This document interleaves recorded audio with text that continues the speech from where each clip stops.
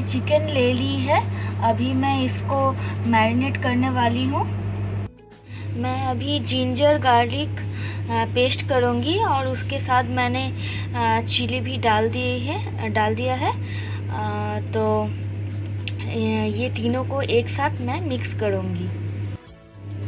अभी मैंने जो जिंजर गार्लिक और चिली का पेस्ट बनाई थी उसे मैं चिकन में मैरिनेट करने वाली हूँ और उसे मैं चिकन में डाली हूँ और डाली हूँ दही, टर्मरिक, थोड़ा सा सॉल्ट और कोरिएंडर पाउडर। अभी मैं इसको अच्छी तरह मैरिनेट करके 2 घंटे के लिए फ्रिज में डालने वाली हूँ। मैंने ये सब कुछ काट के रख दी हूँ। ये पोटैटो, ये ऑनियन जो मैंने छोटे छोटे काट के रख दिए, ये चिली, आप चाहे तो कम यूज़ कर सकते हैं चिली, और ये टमाटो, और ये है जिंजर गार्लिक पेस्ट। अभी मैं ये सबको लेके बनाऊंगी। मैंने तेल गरम कर ली है। अब मैं सब पोटैटोज को फ्राई करूंगी।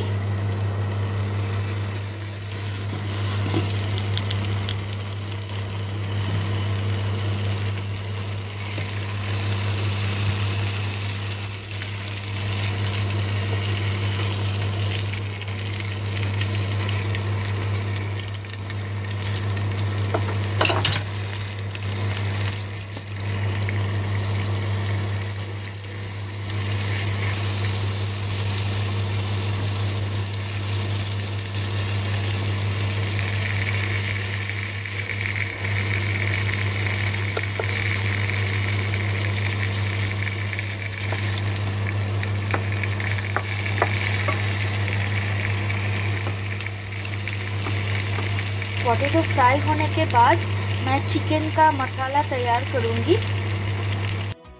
तेल में मैं पहले इलायची, 2 बे लीफ और जिंजर गार्लिक पेस्ट डाल के मैं इसको अच्छे से फ्राई कर रही हूँ।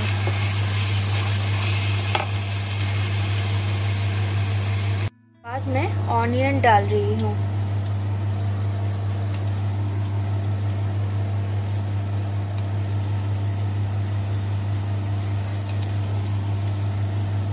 इसमें मैंने थोड़ा सा चिली भी छोटे छोटे काट के रखी हूँ।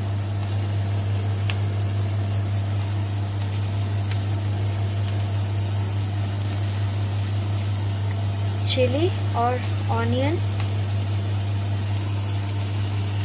मैंने डाल दिया है। अभी मैं इसको अच्छे से फ्राई करूँगी। अभी मैं टमाटो, चिकन भी डाल दी हूँ, हल्दी, नमक, जीरा पाउडर और धनिया पाउडर भी मिक्स कर रही हूँ। इसके बाद मैं अच्छे से इसको भूनूंगी। चिकन को अच्छी तरह से भूनना है जब तक इसका मतलब कि अच्छी तरह ये फ्राई ना हो जाए।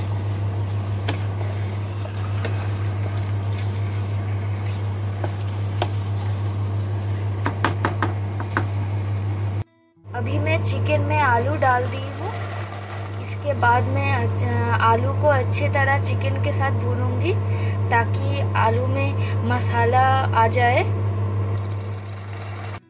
अभी मैंने चिकन में पानी डाल दी हूँ। इसके बाद चिकन को बॉईल होने के लिए छोड़ दीजिए।